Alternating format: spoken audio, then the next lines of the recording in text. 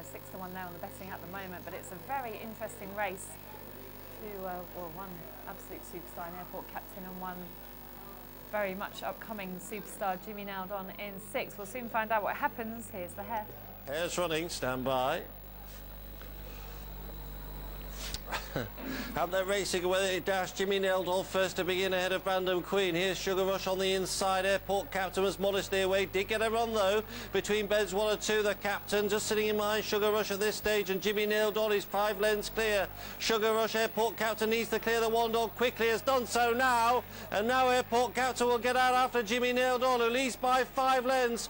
Has Airport Captain got too much to do? It would appear so, wouldn't it? And Jimmy Naildon is going to land the call home of the prize bond stairs in great style, wins by 5 lengths. Airport Captain modestly away, found bother between bends 3 and 4, beaten 6 lengths second.